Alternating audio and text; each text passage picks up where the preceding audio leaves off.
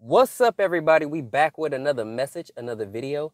Thank you to all my new subscribers and future new subscribers. You know we do nothing here without God because everything is spiritually led by God over here. We cover the world from a spiritual and physical aspect to get the raw, real, and uncut answers. So anything you hear, anything you see in these end times, may you test the spirits, aka take the words and visuals back to prayer with God, as there are many Decepticons running around these end times sent from the enemy. Had that strong, close, and personal relationship with God. Good, great, awesome. And if you are interested in that one-on-one Discord conversation, the information is pinned in the comment section and in the description down below. Good, great, awesome. Okay, everybody, so today's video will be me going through comments on my YouTube channel. And this is like a part 2 of the first video I did, which was called Facing Persecution.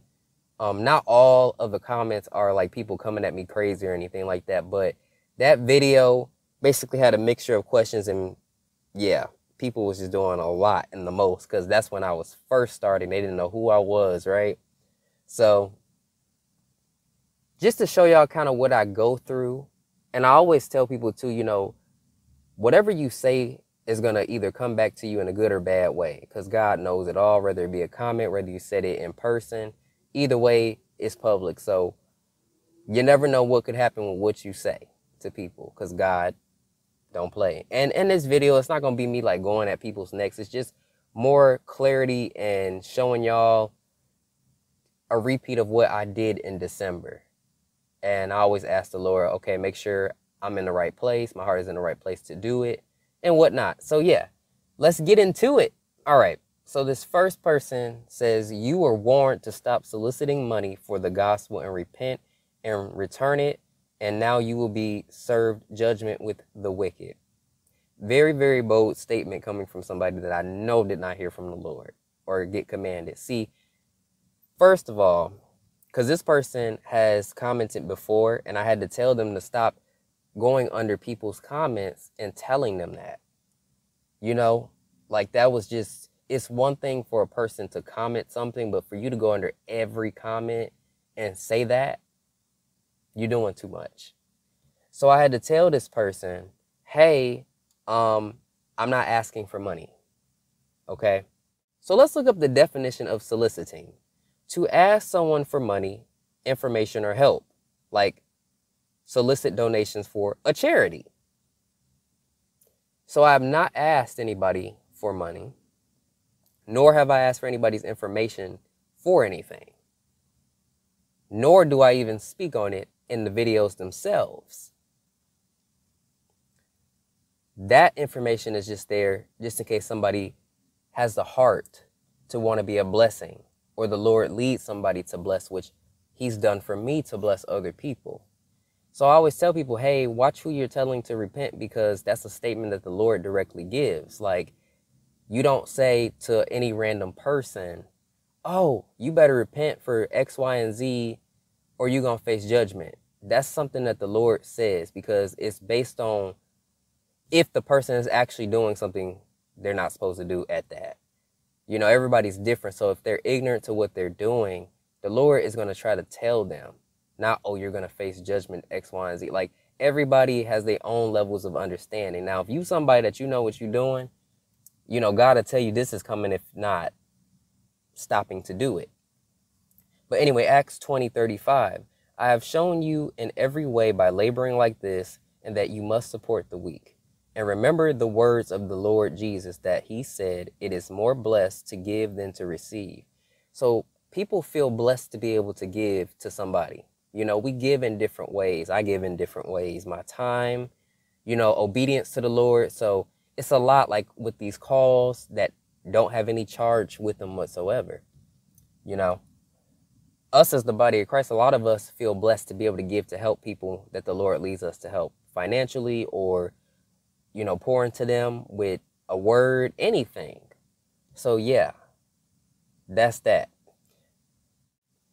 So this next comment says, negative messages every dang day from this channel. So I had to tell this person that everything on this channel is not going to be rainbows and butterflies. Like, we live in a pretty messed up world. we live in a pretty messed up world. So not everything's going to be positive. And I basically told them, hey, if you're somebody like this, in reality, you aren't just going to have messages of encouragement. You might have points of encouragement throughout gloomy messages or warnings, but it's not going to be all rainbows and butterflies. So if that's not what you're looking for, have a great day. Good, great, awesome. All right, this person says, just a dream, dude, not a message from God, but there's no rapture to escape the great tribulation. So this is actually a really sad comment because, you know, God had me do a whole rapture teaching. I'm not really going to go through all of that, but what I will say is that rapture teaching right there and the dreams that God gives you about the rapture, God has given me and probably hundreds of other people dreams about that day when that happens. So dreams aren't just dreams, dude. Do not interpretations belong to the Lord God. A dream is not just a dream. Either God is giving you a dream to communicate or the enemy is attacking you in it. All dreams are spiritually led in some way. All right, good, great, awesome. Hold on, let me explain something to them real quick. Before everybody starts screaming and saying, oh, like I told y'all earlier, you motherfuckers enter the rapture. And if ain't nobody flying up to heaven right now, obviously all y'all motherfuckers going to hell. Right with me. So, let's get it. Oh, you already here. I'm so sorry. You can't get out. You're stuck. It's over. All right, next up. This person says, God would never mention a politician. He is interested in people serving him, not politics, and mainly in Israel, his chosen people, but he loves us all. I think you may be deceived at times. Search scriptures, pray for discernment, test the spirits. Jesus is coming soon. Let's all be ready. Okay. And I'm going to read this other one because this person said something similar, because this was about affirmative action. The one that the Lord had gave me confirmation that a previous word regarding a racial issue coming back, but it's a delusion, like a distraction. So affirmative action did come back, and I did that video to show the 2-in-1 video. God told me this happened, okay? So this person says, this was not a word from the Lord. This is a man in the flesh promoting his political view on affirmative action. Bro, stop using God's name in vain. So that one kind of confused me because I was like, I didn't even take a stance on the actual case. It was just me, like I said, showing what God had told me, and yeah, there was no stance. So I don't be knowing how people do this, but they do it. They come up with it, and it's a special talent. So actually, let's talk about it, because the first person pretty much said that God doesn't talk about politics. That word is something else. It truly is. So Jeremiah 33:3, call to me and I will answer you and show you great and mighty things which you do not know. So basically when you call on to God, he can show you all types of things that you don't know, great and mighty things. It can include and involve anything, kind of like politics, quote unquote, what they say. Putting somebody that is one of his children in place, anything. And he can show it to you in any way, Matthew 19:26. But Jesus looked at them and said to them, with men this is impossible, but with God all things are possible. So God can show you anything in any way that he wants to. Nothing is impossible. So it is not impossible that, you know, Moses was able to part the Red Sea. It's not impossible that people receive certain dreams, visions, or warnings. God will do anything or use anything to warn you or tell you something, and that includes political leaders at the top. And then this one's icing on the cake, Ephesians 6:12. For we wrestle not against flesh and blood, but against principalities, against powers, against the rulers of darkness of this world, against spiritual wickedness in high places. So, in high places, quote unquote, politicians are in high places. So it is in scripture, and God isn't just concerned with Israel. He's concerned with the world and all of his children scattered around it. Okay. So you should probably search scripture a little bit more yourself and lean not on your own understanding. All right. This one, I've had a few people try to do this, and I try to tell people that this is very dangerous. I'm going to read it. So this was the video where I first seen ravens, right? And basically this person said this. ravens, the Holy Spirit is represented by a dove, not a raven. So I told the person, not to put limitations on God, because God can use any animal, anything. They're all his creations to show us, like, or symbolize something, So then the person says, did I limit God Almighty? Of course not. Prove to me that you are guided by the Holy Spirit. And they went on this whole thing, just anybody can tell you that they serve God and be deceived. Some people are ignorant and don't know it. You should not be asking a person questions like this, especially over YouTube. I don't understand why people do this. Man can lie to you, right? Especially if you don't have discernment. So that's why I say in the intro, which people tend to literally somehow selectively skip over, take the words and visuals back to prayer with God. Like, literally ask God about the person in prayer, because there's many Decepticons. So yeah, I've had people try to do this, and it's dangerous. You don't do it. I try to direct them literally into prayer with God, does not ask me about myself. That does nothing for you, because I can just lie to you if I had that type of heart, So I hope people understand not to do that. Okay, so let's move on to the next ones. These aren't like too bad. Just to give clarity on some of these comments. The archangels do not give us any messages, only Almighty God, the Lord Jesus Christ. It is all written in the book of Revelation, and the good news is that whoever shall come upon the name of the Lord Jesus Christ shall be saved. So that's actually not true, because angels can be messengers of the Lord, and they do help guide us and help us in times of distress or confusion, just like humans are messengers of the Lord as well.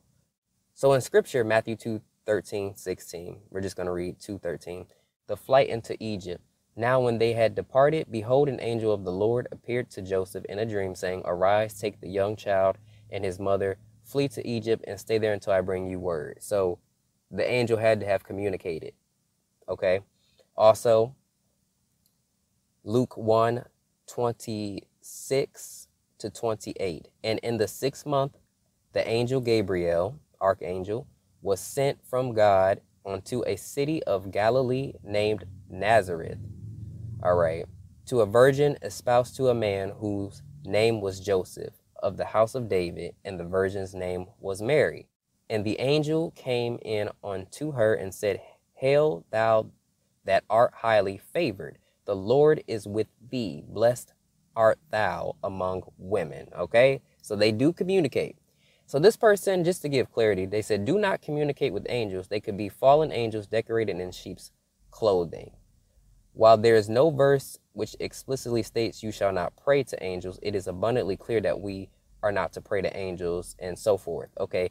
And so I do not worship angels or pray to angels, but in prayer, I thank the angels while speaking to God. I thank them for everything that they do, because they have to be obedient as well. Just like we are, they really do things for us. So I thank them. And in heaven, we're also going to communicate and, speak to them. So there's nothing wrong with, if you are aware that you are talking to an angel, like in the spirit, like you have to have some really high discernment, and you can feel the energy, like the demons, the devil, fallen angels, all that have really, I'm watching you type energy. But God's angels have a very peaceful, oh my goodness, it's so great. And then when I got tested by Michael in person, God told me I passed that test, and he reached out to shake my hand, and it was energy up a wall. So I was entertaining a stranger, but an angel at the same time, which is also in scripture. Okay. So that's to clear up things that people might think about when they hear me say things about the angels. Okay. All right. Now to the next one. So this person basically was talking about the image that I would use closest to my dream when it came to Jesus. And I just did a video on that.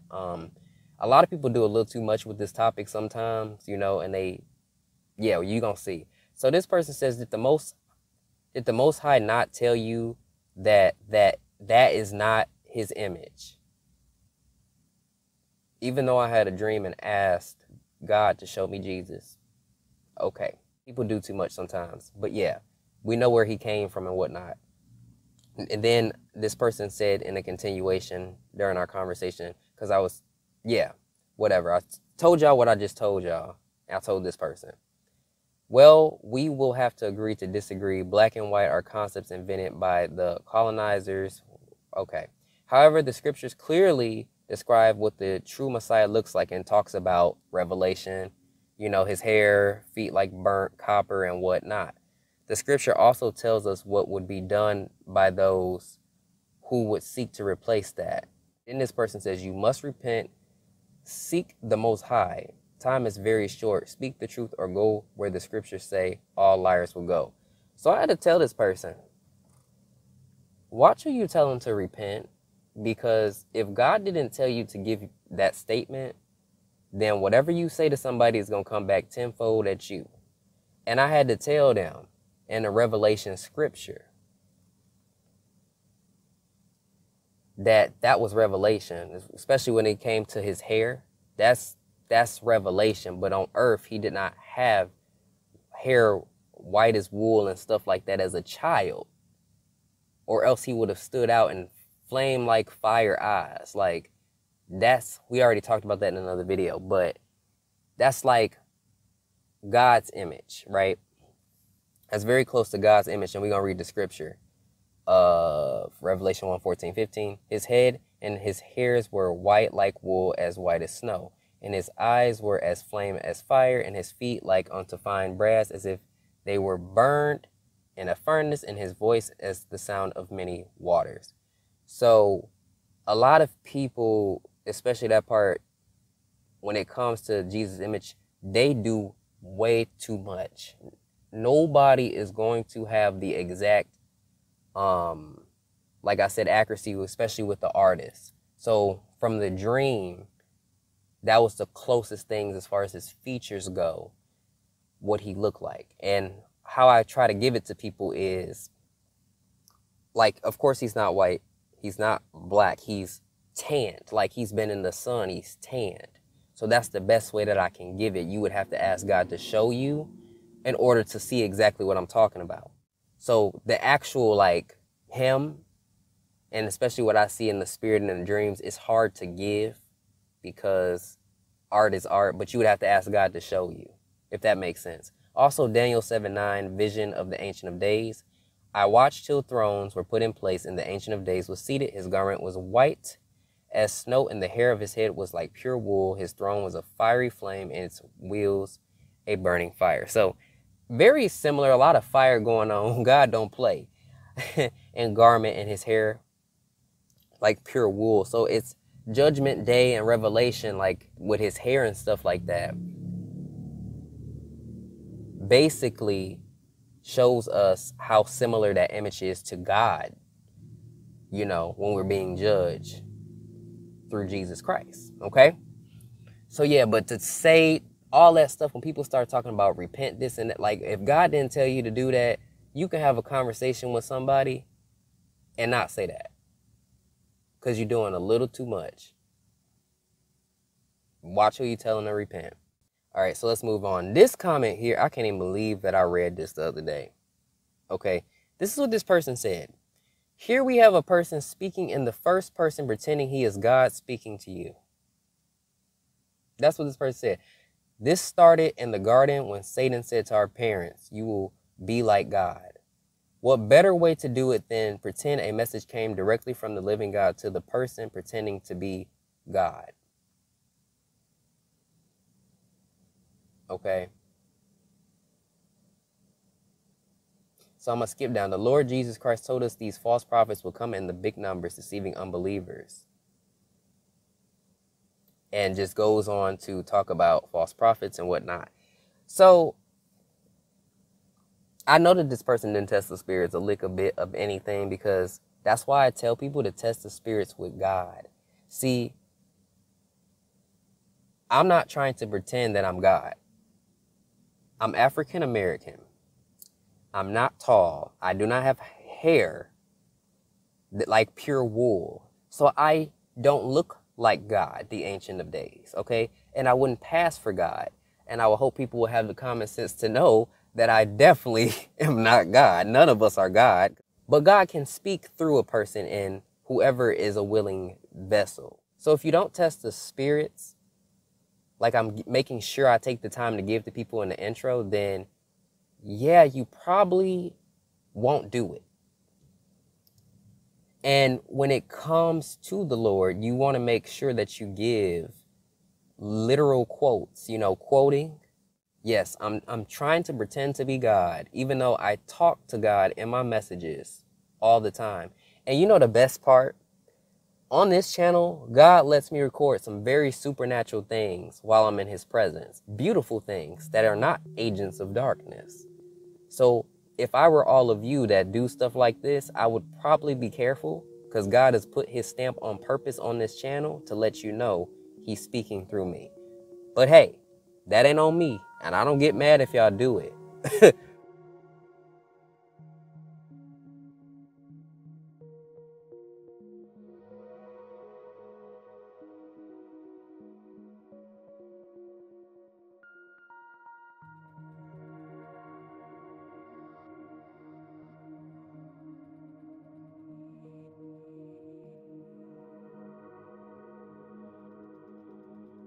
Y'all see this?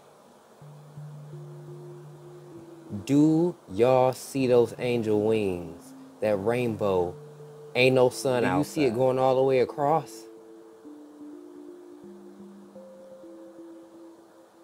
Do y'all see that little line? Like, that little line right there? This is the type of stuff that I be catching in my room. And I don't care. People aren't gonna want to deal with me no more. And I don't care, but because you can't, just don't try to run away from something that's gonna try to help you and save your life potentially. Okay? And I just got a new subscriber. God, man, he's something else, bro.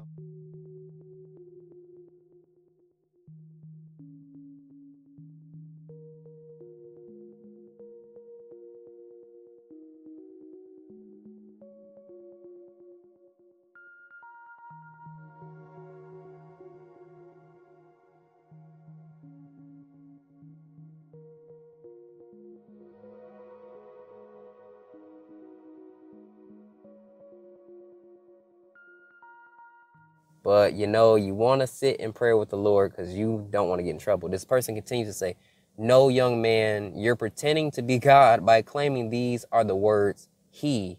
No respect for God, because I said he gave it to me after saying God like 100 times in the video. And I'm going to skip that because that's what he says. It now comes directly to false prophets. Social media is the outlet for spreading false gospel to all parts of the world, yada, yada, yada. And then this person says, I will thank you not to message me again because this is sin is now in the world doing its damage. Only you can fix it. So you will thank me not to message you. Not only is this public, but on this channel that you commented on. Do y'all see what I go through? And I'm not even trying to be mean about this. Like, so I'm trying to pretend to be God. And then this person, so in the English language, you know, not even trying to be funny. So if I said, I was talking to Sammy and he said, so he's going as far as, because I said he, like just doing too much. And that's kind of along the lines of a religious spirit, like because I've already referred to God and then say, this is what he had to say, or I say, this is what the Lord had to say. It's not that deep because everybody knows who I'm referring to. It's called quoting. See, here, let me give you an example. So if somebody watches the channel and says, oh, have you seen Sammy's intro? So, oh, wow, like I was watching Sammy's video and this is what he said in his intro. What's up, everybody? We back with another message, another video. Thank you to all my new subscribers and future new subscribers. You know we do nothing here without God because everything is spiritually led by God over here. We cover the world from a spiritual and physical aspect to get the raw, real, and uncut answers. So anything you hear, anything you see in these end times, may you test the spirits, aka take the words and visuals back to prayer with God, as there are many Decepticons running around these end times sent from the enemy. Had that strong, close, and personal relationship with God. Good, great, awesome. See, like that would be a quote, but they would say that word for word in quotes. You see how that works?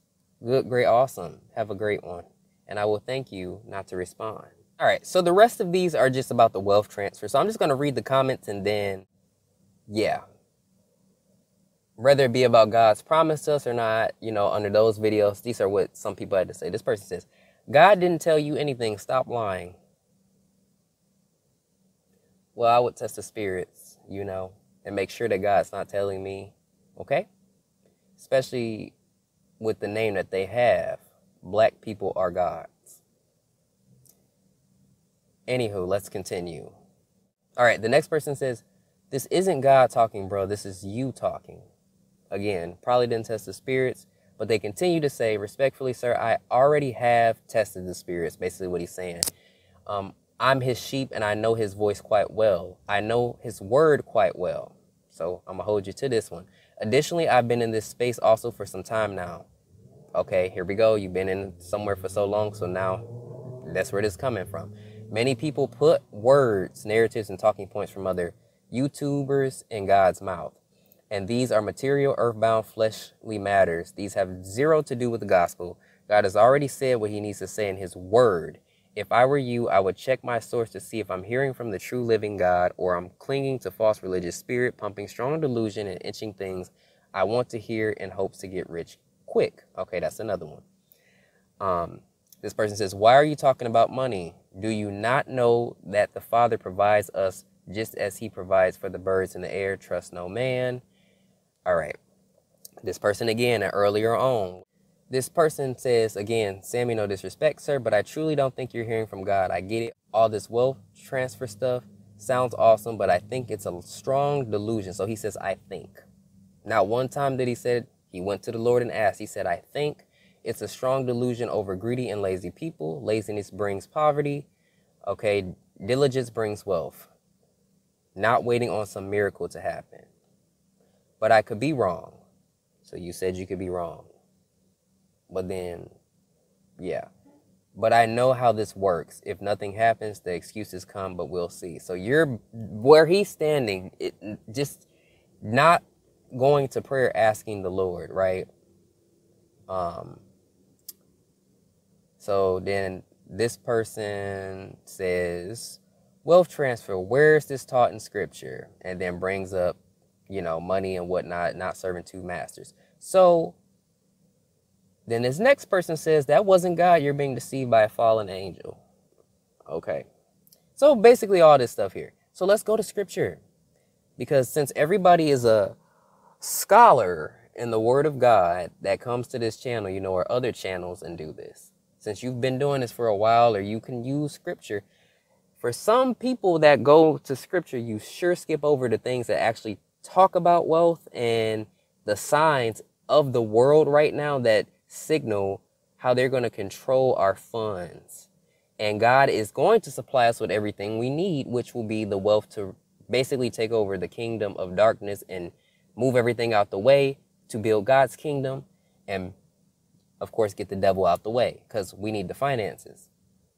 They're with the food and the water, what they're doing to everything. We got to make our own stuff, resources. We got to have the funds for land to farm and have fresh everything. So there's a bigger picture than just get rich quick, and God is testing people's hearts. Scholars of the word of God, Deuteronomy 8:18, and you shall remember the Lord your God, for it is he who gives you power to get wealth, that he may establish his covenant which he swore to your fathers as it is this day. Proverbs 13:22, a good man leaves an inheritance to his children's children, but the wealth of the sinner is stored up for the righteous. Okay? And that whole scripture about the rich man and stuff like that, you could be rich with jewelry, money, clothes, cars, anything. It's not the car, it's not the dollar, it's not the coin that gets you sent to hell. It's the action, the love of money. It's the fact that you will do anything to serve money, not the money itself. Somebody could be born into wealth and love the Lord and do everything he tells them to do with the funds. Or somebody, like with this situation, wealth transfer, God is going to give to those responsible to help many others because there are too many people that are going to struggle and are struggling. And he's going to turn the tides because it is his inheritance.